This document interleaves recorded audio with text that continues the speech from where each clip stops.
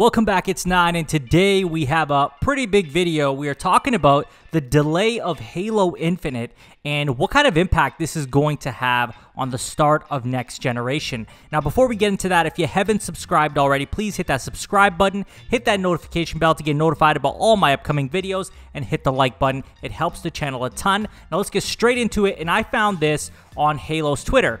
And it says, today I want to share an important Halo Infinite development update with the community. We have made the difficult decision to shift our release to 2021 to ensure the team has adequate time to deliver a Halo game experience that meets our vision.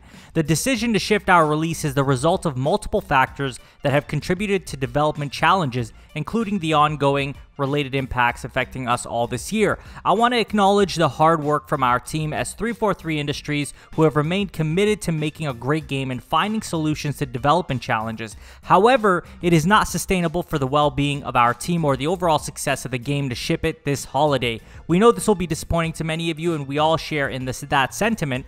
The passion and the support the community has shown over the years has been incredible and inspiring. We wanted nothing more than to play our game with the community this holiday. The extra time will let us finish the critical work necessary to deliver the most ambitious Halo game ever at the quality we know our fans expect.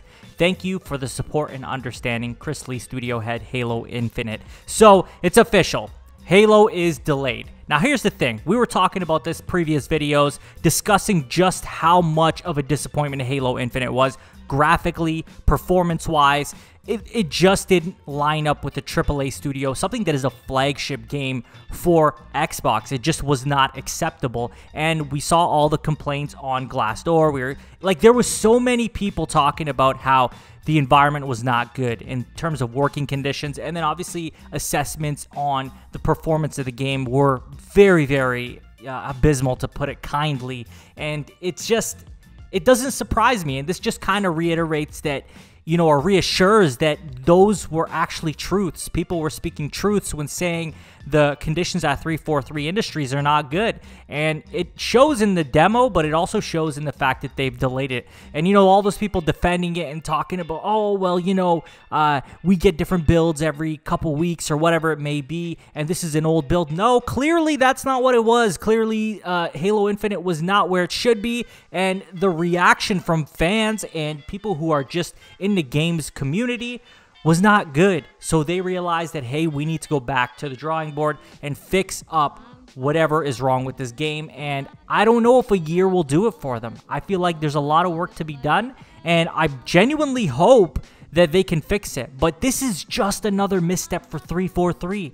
This is crazy to me that we have Halo 4 was probably, in terms of launching on time and not having like a huge amount of issues, was their only game that was in that case. Halo 5, the campaign was a mess, and then you also have now Halo Infinite, which is probably in shambles, in the worst case out of all the Halo games.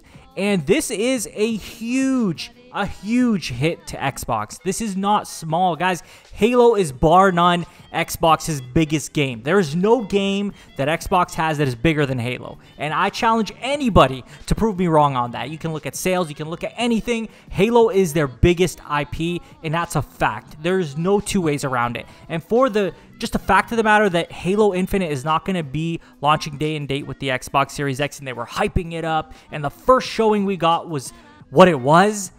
Man, this is damage. This is a lot of damage to an IP and to a brand that I don't know if they can come back from. If they do come back from it, it's going to take a lot. It's going to take a very impressive showing. It's going to take, it's going to need to be a whole 180 turnaround. There is no way, there is absolutely no way that they can get away with another demo like that. They just can't. And unfortunately, it is what it is, right? I mean, that's the reality of the situation. And I want to go more into just how this impacts the rest of Xbox's launch. Like, this is a big deal. This is a huge deal. I don't know how you guys feel about it, but I'm telling you, this is a big shot. This is a big hit to Xbox, and I know fans are going to be very upset about this, and I know a lot of people might come at me because, I'm hating, as they say, which I'm not hating because I do enjoy Halo myself.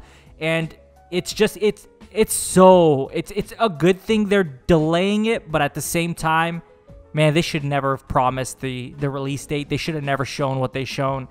And there's a lot of work to be done. There's a lot of changes that need to be made with 343 Industries. I personally don't have a lot of faith in their ability to create a good Halo game at this point. Unfortunately, that's my honest opinion on the matter. I don't think that they have what it takes to create a great Halo game. And it shows, you know, when we look at Halo 4, 5, now 6 or Infinite, and it just gets worse, really, and that's the disappointing thing. And obviously, I haven't played this game yet to really give my opinion on it, but it's a terrible thing. It really is. It's a terrible thing, and this is kind of going to be a really rocky start to next generation for Xbox. You know, you can come in $100 cheaper, you can have a Series S, you can have whatever you want, but when your major IP does not show up, and that's kind of the driving factor, the hype, right, is this new IP.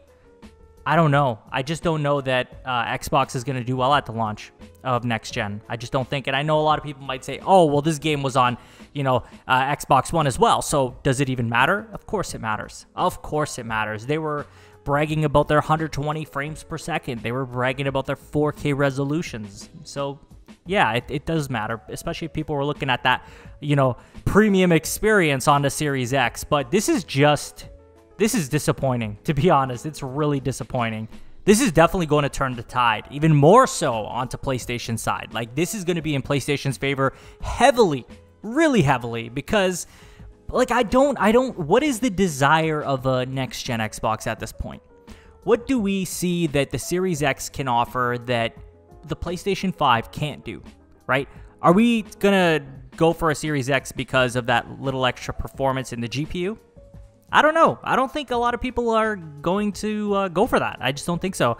And I think without Halo Infinite at launch, not even within 2020, we're talking 2021, and this could be damn near end of 2021. I don't think that Halo Infinite's dropping anytime soon. I think we're going to see it reach the end of 2021, and it's going to have a lot of hype to deliver on because it's going to be a long time until we see it again.